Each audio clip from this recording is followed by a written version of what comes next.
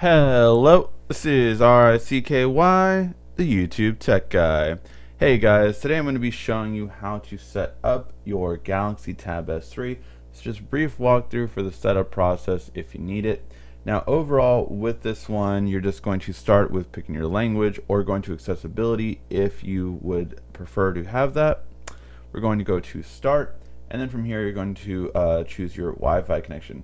It's always important to start up your device in Wi-Fi, just simply so you can port in everything you have from your old tablet. So that's what we're going to do now. We're going to connect it. So I will do that.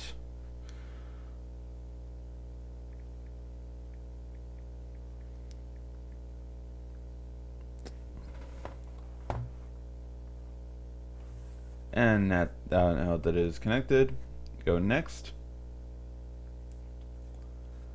And from here you're going to agree to be able to use this. And it's going to see if there's any software updates. If there are any updates, it'll download them now, just so you don't have to download them later and have maybe a glitch or an issue that was then corrected. From here we're going to sign into our Gmail account. If you do not have a Gmail account, you will have to create one, simply for the fact that with Gmail, it's the way you're going to be able to download apps and use this product. So just note that you do have to get one, so you might as well sign up for one now, just in order to have it, because if you don't, then again you won't be able to do anything from here. And these are all Google services, so you decide if you want to have it or not. Overall with this, you're going to have the ability to have back up your device automatically, have Google locations so it can tell you where you are and if you want something to eat around here, things like that kind of stuff. Improve your location via Wi-Fi scanning and Bluetooth scanning, even when the settings are off. I actually turn this one off overall, just because you don't need Bluetooth scanning to go on, so that will save you battery too. So I turn off Bluetooth scanning. That's a big one for me. Overall though, everything else is going to be fine. And then from the next step, you're probably going to get asked if you want to port over something from a new device. So I will actually do it from my Tab S2. That way it's a seamless transition from my old tablet to my new tablet. Now if you don't have your old device here, this will basically download all of the apps from it. And I have a lot of apps from that tablet. So it's going to port over everything, so I will hit restore, and that's what it's going to do.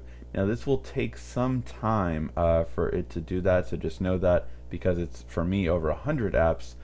For you, if it's 20 or 30 or 50, it's going to take far less time. For me, it'll probably take a good hour for that many apps, especially because some of them are games, which are bigger files. You can now set up your fingerprint or security. The fingerprint scanner is on the bottom of the screen. Overall though, I will not set that up for right now. Skip anyway.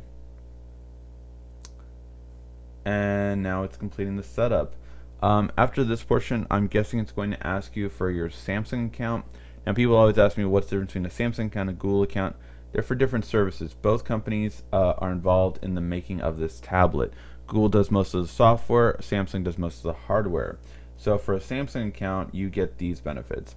You back up things on a Samsung cloud, which is a bit more of the nits and the more important parts of your device. I definitely recommend it for a phone because of the fact that it backs up your text messages. So that's really important. A lot of people, Samsung Cloud does do that.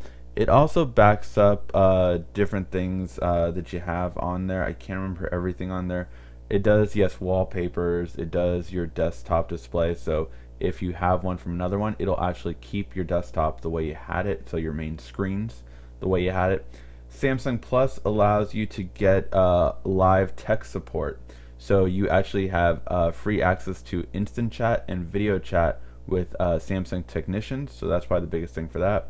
Galaxy apps give you some free things. So for instance, the Office version on the Galaxy App Store is free and allows you to do more than the Google Play Store version. And Find My Mobile is something that you have with Google as well, but you also can have it with here. And that's just find your device if it's lost or stolen and wipe it if need be. So we will sign up for that later. So we have that. I do have one, so I'm going to sign it up. I just don't want to take more time from that. Secure your stuff, so you can actually have a secure folder on this device. Secure folder allows you to put things that you might not want anyone else to see, photos, files, anything like that, and they have to use a fingerprint to get in there. Set screen layout, so this is going to determine how big you want your screen or how small you want it. So if you want the icons bigger, if you want them smaller, and if you want the font bigger or if you want the font smaller. So this is a good scale for me, so I will just keep it as is. And yes, I agree to location for weather forecast.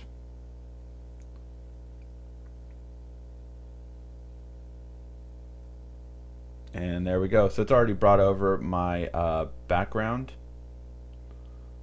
in there, so I like that. So yeah, guys, this is the Samsung Galaxy Tab S3. We'll be doing a lot of coverage on this, and overall I just like the design and I'm very curious to see how much I like it. And make sure to check out our other videos on how to speed it up, how to get rid of this, and a lot of other things on this tablet. Let me know in the comment section down below what you want to see from this tablet. We might get the new iPad to compare it side by side to, and I will show you how to speed it up, how to save battery life, and just to get the best out of it. Alright guys, thank you as always for watching. This has been RICKY, the YouTube Tech Guy.